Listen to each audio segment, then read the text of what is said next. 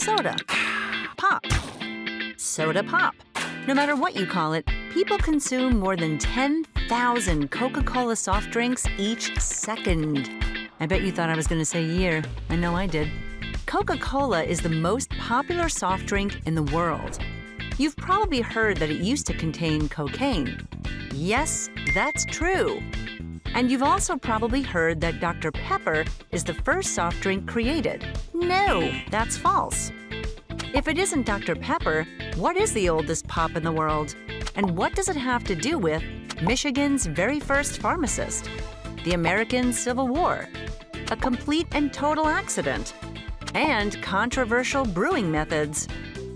Stick with us as we burst the Dr. Pepper bubble and slurp up the secret identity of the oldest soft drink. The origin of the first soft drink traces back to the year 1862. James Vernor was Michigan's first pharmacist. His license number was literally number 1. Health tonics were all the rage back then, and Vernor was trying to invent a tonic to cure tummy aches. Vernor created a syrup with vanilla, spices, and a pinch of ginger. The American Civil War was also brewing around this time. Vernor got called to fight in the war shortly after coming up with the recipe. Ever the optimist, Vernor stored his syrup in an oak barrel for safekeeping while he was away. But Vernor was gone a lot longer than anyone expected. 4 years later, Vernor returned to his beloved barrel and found his syrup had aged like a fine wine. You've heard of barrel-aged bourbon. How about barrel-aged syrup? And so, Vernors Ginger Ale was born. That's right, Vernors is the oldest soda pop, and it was created by accident almost 20 years before Dr. Pepper. Speaking of alcohol, the term soft drink was coined to separate it from alcoholic beverages. Hard drinks contained alcohol, but soft drinks did not. That's clever. Vernors is a golden-colored drink that tastes somewhere between cream soda and ginger ale. Its sweet vanilla scent is very distinct from other beverages.